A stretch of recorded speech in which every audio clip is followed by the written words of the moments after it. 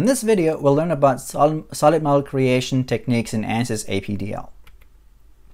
Solid models are basically composed of key points, lines, areas, and volumes depending on the dimension of your model.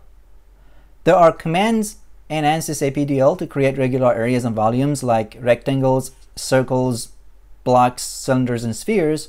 Here I'm showing the steps to create a volume, and here you can see there's block, cylinder, prism, sphere, and cone that you could create by default and skip all the steps from key point to area to basically just create the volume that is defined by default.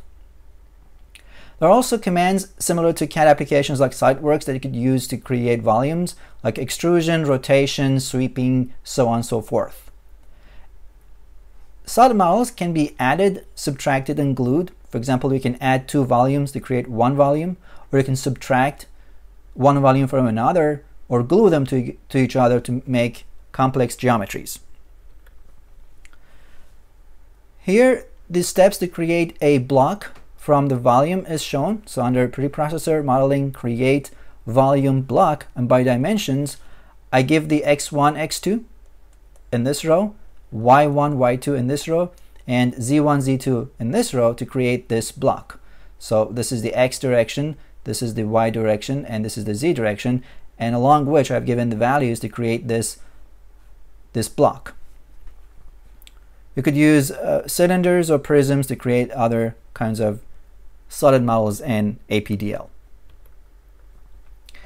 Next, I'm showing a simple area subtraction in here. So here I have a rectangle, and here I have the sphere in the middle of this rectangle.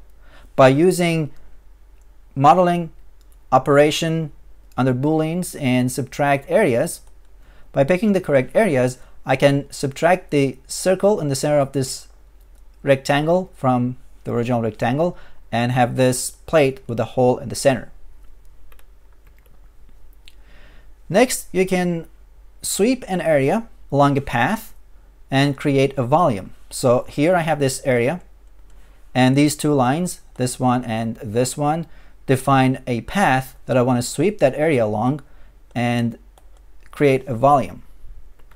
And this is how it works. From modeling, operate, area, and then along a line, by selecting the area that I had created here, it was somewhere in here, and then selecting the path, which was the two lines, I can create a volume like this. These are some of the simple and basic commands in ANSYS APDL to create solid models.